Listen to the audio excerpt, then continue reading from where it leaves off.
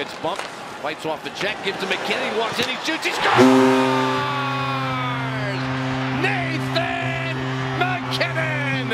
And the Avalanche score in overtime, and that will count. And the Avalanche win it 3-2 on MacKinnon's second overtime game-winning goal this season. And Mike, we're watching it.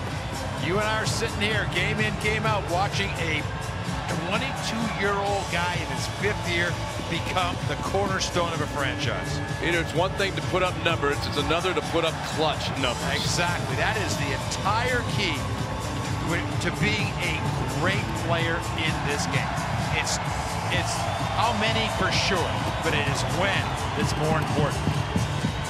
And the Avalanche, Mike, they lost the first one on this homestand. They lost Landeskog coming into the game against a big, strong club.